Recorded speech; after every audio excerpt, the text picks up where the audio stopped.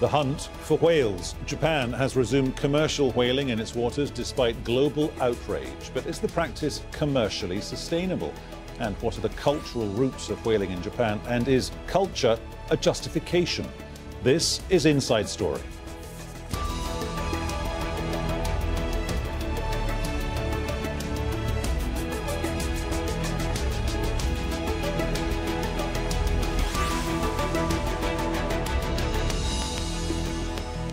Hello and welcome to the programme. I'm Peter Dobbie. Whales were hunted to the brink of extinction until 1986, when a group of countries agreed to temporarily stop whaling for profit, which turned into a semi-international ban.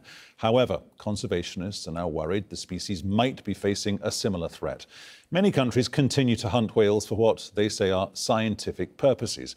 And Japan, which is one of the leading commercial whaling countries, has now resumed that practice in its waters. It says whaling is part of its culture and can be done in a sustainable way. But as Mariana Hond explains, Japanese palates and tastes have moved on. For more than 30 years, the International Whaling Commission has been locked in a fight. Its job is to protect whales pushed close to extinction. Yet three countries, Norway, Iceland and Japan, have pursued the right to hunt them. Late last year, Japan argued there was scientific proof some species had recovered enough to allow sustainable hunting, and it pushed again for the 1986 ban on commercial whaling to be lifted. When the Whaling Commission rejected Japan's proposal, Japan withdrew. Japan says it will only hunt in its territorial waters, not the open seas of the Antarctic and North Pacific, where it has, until now, been hunting for scientific research. And it's not clear whether there'll even be a market in Japan for the whale meat the ships bring to shore. Consumption in Japan has plummeted from around 200,000 tonnes each year in the 60s to just 5,000 tonnes each year over the last 5. That could be due to the changing tastes of a new generation, but changing attitudes to hunting whales are likely a factor too. And things at the International Whaling Commission will be different. Japan's departure has arguably left it weakened, but after a more than 3-decade fight over commercial whaling, it's now free to concentrate on what it was originally formed to do. Commercial whaling is now back on the list of threats to the world's whales. But there too is a climate crisis that's already adversely impacting the oceans and marine life within them. A looming threat that could well eclipse them all. OK, let's get going. Let's bring in the panel. Joining us today from Southampton in the UK, Ken Collins, Senior Research Fellow in Ocean and Earth Sciences at the Faculty of Environmental and Life Sciences at the University of Southampton. In Tokyo, Michael Penn, President of Japan's Shingetsu News Agency, and in Bristol, also in the UK, Mark Simmons, Senior Marine Expert at the Humane Society International. Welcome to you all. Michael Penn in Tokyo. First time in 31 years, more than 3 decades. What's the point? Well, the point basically is to keep a political constituency happy. There are some small towns along the coast in Japan where the economy is largely based on whaling, and these small towns have political politicians who represent them, and they are influential politicians. So it's more a matter of the fact that there's a lobby on one side of the issue in Japan, but not really on the other. And the pro-whaling side, politically, is stronger. Ken Collins, is it enough to say it's cultural? Well, potentially, yes, but I question that there is the demand. And the one thing that avoids much attention is the fact there is a considerable culling of small cetaceans which are outside, such as dolphins, porpoises, which are outside of any international treaties. Mark Simmons in Bristol, does this give the government a longer-term exit strategy because they can get away from the situation of subsidising what is, you know, when it comes to profit and loss, what is a very expensive industry to maintain? This is a very strange situation that we're now in. We've had decades of argument with Japan about its scientific whaling. And now it's turned from that to this overt form of commercial whaling, and it's stepped outside of the IWC. And that's put it in a position where detractors can turn around and say that you're a pirate whaling nation. So this is a very awkward situation, and it creates sort of poor relations, or it exacerbates poor relations between Japan and other nations, and raises issues, of course, about animal conservation and welfare. Ken, let's talk about that idea of science. What is the scientific benefit to whaling, if there is any benefit at all? I don't see any. One of our problems with the marine environment today is that we have lost a lot. We are losing hand over fist our large predators. So I'm not talking just about whales, sharks, large fish such as the big tuna. And removing any big predators from an ecosystem is disastrous. And so, I mean, in Africa, we could remove the elephants and the lions, and that has a knock-on system for the health of the whole ecosystem. And I think the same is true of the oceans. You know, there is a role for the large predators within the system, and we do not need the whale meat. And Japan certainly doesn't, and I doubt if this resumption of commercial whaling will increase consumption in Japan anyway. Mark in Bristol, coming back to you on that point of scientific research, what is the research that can only be carried out on a dead whale as opposed to the research that could be carried out on a living whale? Well, we've now moved beyond a point, Peter, where Japan is actually arguing in favour of its research whaling. So this is, in effect, forgive the pun, a dead issue. But what they did argue was that there are things that they could only do with dead whales, like examine their stomach contents, and there are growth rings within a waxy earplug, which would help to determine their age. So they made arguments that they needed to have that kind of information for some reason or other. But many of us regard the last almost sort of 30 years of research whaling as simply a cover for commercial whaling. And now what's happening is that they are going overtly commercial whaling. So the science arguments, of course, if you kill animals, you can measure things. So you can get papers and you can publish things, and I'm sure that Ken would agree with that. But on that issue of the big predators that he touched on, in the 20th century, millions of whales were removed by industrial whaling. And what is most worrying about Japan's move in many ways, in an international sense, is if they go ahead and do this, will other countries follow?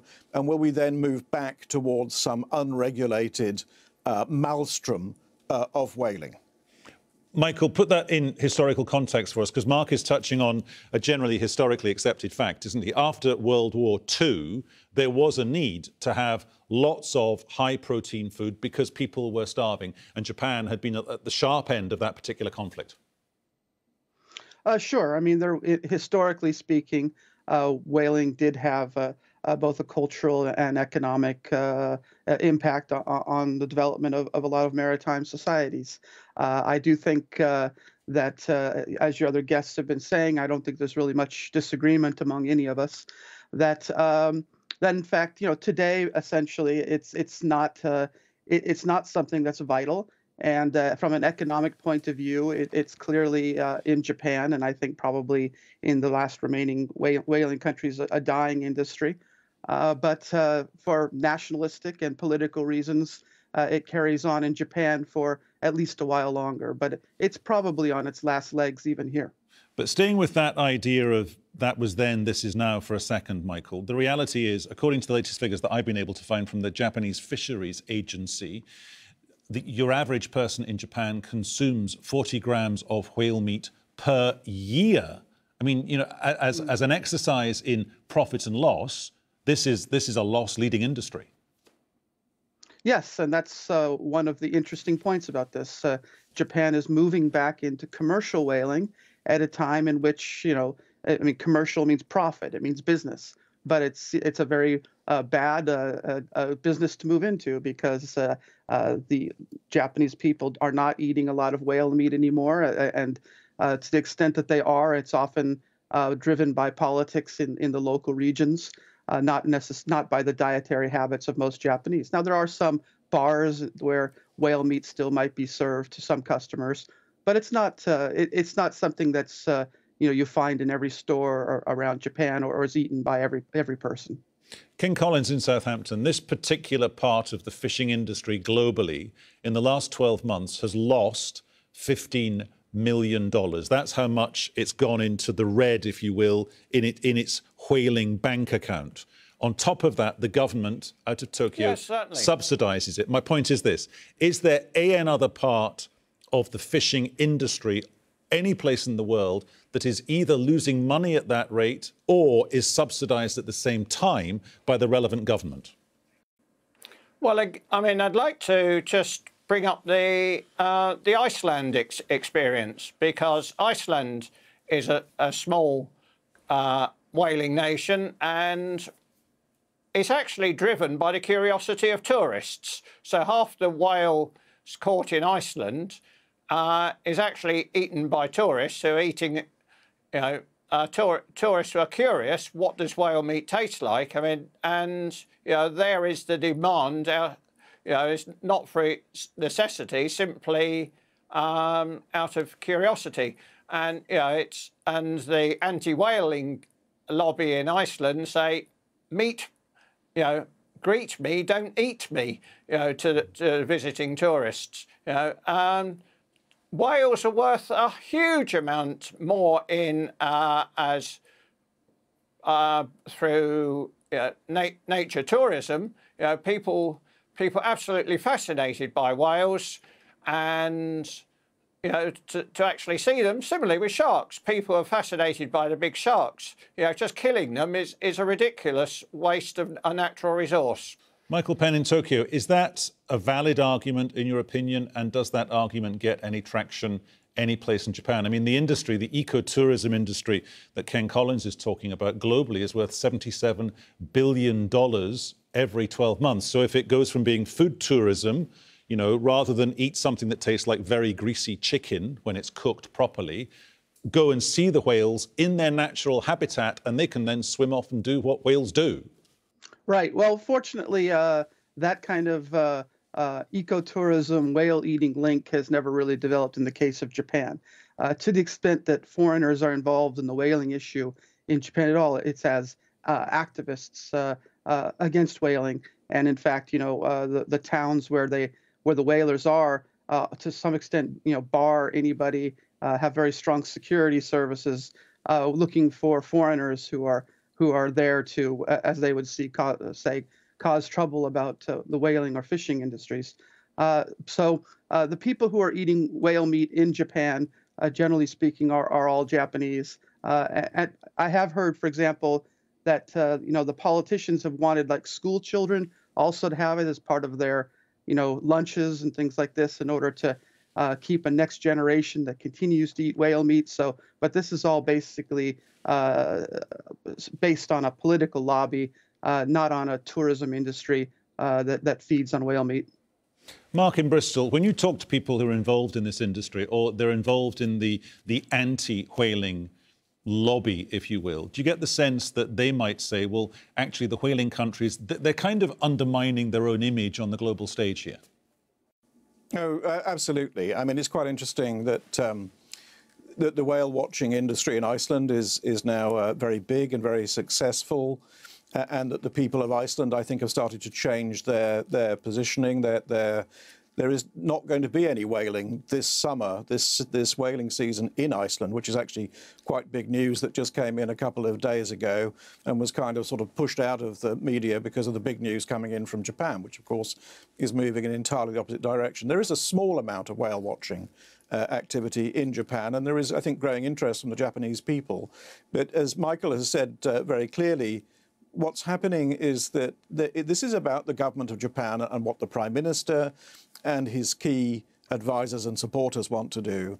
And they are essentially moving to a new strategic position with whaling, which is coming out of the International Whaling Commission, which is the internationally recognised body for the management of whaling and the conservation of whales. And in doing that, they are just setting this very, very bad example to the rest of the world, because, of course, it's a time, we talk about fisheries resources, or we can talk about any other living and natural resources. It's a time when we need countries to be cooperating and working with each other. And so what Japan is doing is just rushing off in absolutely the wrong direction. Michael Penn in Tokyo, try and unpack something for us, Michael. It seems to me here that what we're talking about is this mix of national politics and national pride, and it would be a very tough, and local politics. And local politics as well, right. So it would be a very tough Prime Minister who took on the whaling lobby because of that kind of iconic place that they represent within Japan. Or maybe I've got that completely wrong. Well, I think you see it in politics in almost every country where you have a lobby, even a relatively small one, on one side of an issue, but you don't have a very well-organized lobby on the other side of the issue, which means that that group, even if they're not terribly big or well-financed, can run the national policy because they're not meeting organized resistance. And I think that's pretty much the way that the whaling setup is here. You have these local governments and local politicians, some of them very key in the ruling party, and they're pushing for their local industries to continue their whaling. And on the other side, comparative to international opinion, the anti-whaling movement in Japan is very small. It's a handful of people, essentially, when there are protests. And it's certainly not politically mobilized. So from that point of view, it's simply that if you're doing politics, you're a politician. On one side, you can gain some supporters, and on the other side, you're not going to lose any because there isn't much force there.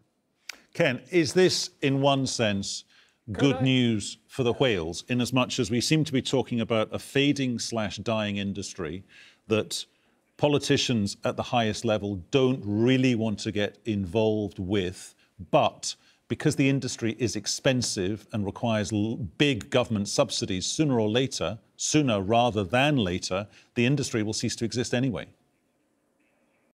One hopes so.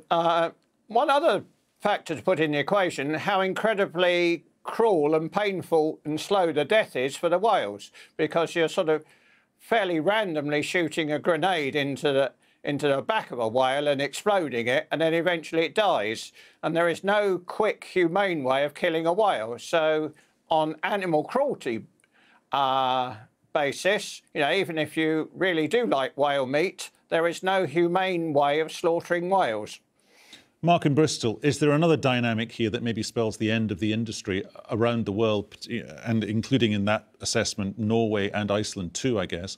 In Japan, you've got an ageing population, a falling birth rate, you've got a younger generation who want to try other stuff, and as we said in our introduction, their tastes, their palates have moved on.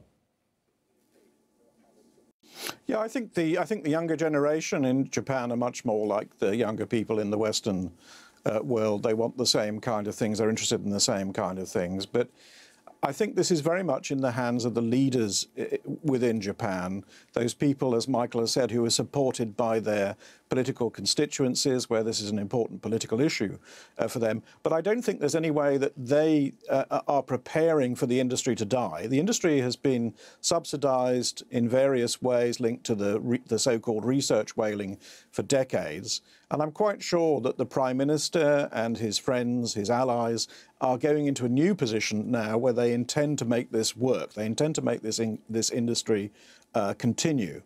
And as we've illustrated, I think, very well from this discussion, at the root of it is a commodity, whale meat, which is not of any importance. That average weight of 40 or 50 grams per individual person in Japan is like half an apple a year. You know, this just hasn't got any economic or nutritional significance to the general population. There will be a few communities where it's more commonly ate, but beyond that, really, this is just something which creates so much problem for Japan all around the world, and it's done a very strange thing with this latest move. Michael, you were nodding there listening to Mark Simmons out of Bristol. Staying with you in Tokyo, is there a silent minority of people who, if it came down to putting a cross in a box, I guess, would support the whaling industry because they're anti-whaling industry people, because they feel they're being got at, because they feel perhaps, no, somebody outside Japan should not tell us what to do?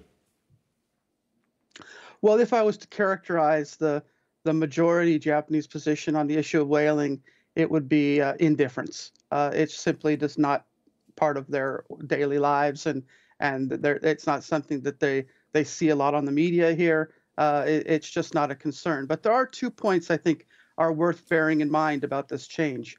One is that compared to the commercial whaling that had been done until recently, now actually the amount of catches of whales, the amount of whales being killed by Japan under this new commercial whaling program, is actually far less than they had been doing under the so-called scientific whaling until recently, and within the IWC.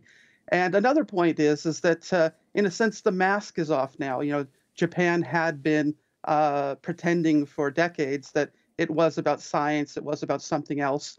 Now, in a sense, they've been outed, and we now know that it's about business, money, politics. So in that sense, it's also something that damages their position. Ken in Southampton, what are the chances that a Japanese prime minister does, quotes, and I use the phrase advisedly, does the right thing and lets loose market forces on the whaling industry? Because surely if you let loose market forces, the industry ceases to exist. Of course, yes. I mean, there have been all sorts of subsidies for decades, and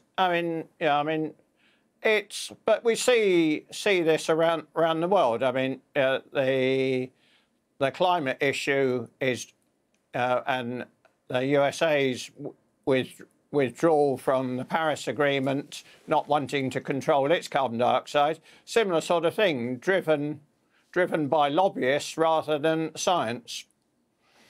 Not wishing to put words into your mouth, Mark Simmons in Bristol, how much longer will this industry carry on being, I guess, a touchstone of national identity? I'm not sure it is a touchstone of national identity. I think it's important to some people, it's important to some communities. And when the fleets were launched just in the last day or so, we saw a lot of activity and interest in Japan. And of course, that's part of the campaign in favour of it. And it's worth remembering that Japan has put millions of dollars, millions of pounds, millions of yen into its campaigns over the years to maintain this industry. And I don't think that the Prime Minister is going to move away from that position. So I don't think we can put a sort of timeline on this at all. And I'm also quite sure that Japan is watching to see how the rest of the world is responding to what it's doing. And that's going to be very important. And I think a strong response is required. So certainly organisations like my own have been calling for high-level diplomatic response so that Japan understands that going whaling outside of the appropriate international body which was set up to manage it, and which at this time is still maintaining its moratorium, is absolutely, that's the wrong thing to do. And on the numbers issue that Michael brought up, if I may, Peter, Michael said that the numbers have come down. So it's been quite difficult over the last couple of days to actually work out what the quotas look like. The initial quota figures, it seems, didn't cover the catch for the whole of a year. And so we're now looking at a catch in the North Pacific of something like 383 whales altogether, which is certainly more than was being caught in the North Pacific under research whaling. But where I can agree with Michael is that the other research whaling program, which was in the Southern Ocean, which has been closed down, that was catching 333 minke whales. So we've lost that. But these are very early days, and we're watching these quotas and trying to understand how they're being calculated very carefully. An intriguing point to end our discussion today here on Inside Story. Ken, Michael, Mark, thank you all. Thank you to our guests. They were Ken Collins, Michael Penn and Mark Simmons. And thank you to you too for watching the programme. You can see the show anytime again on the website, aljazeera.com. And for more discussion, go to Facebook. That's our Facebook page, facebook.com/AJ Inside Story. You can also keep the conversation going on Twitter. Our handle is @AJ Inside Story, or you can tweet me. I'll tweet you back. I'm @PeterDobbie1. From me, Peter Dobbie, and everyone here on the Inside Story team in Doha, thanks for watching. We will see you very soon. Bye-bye.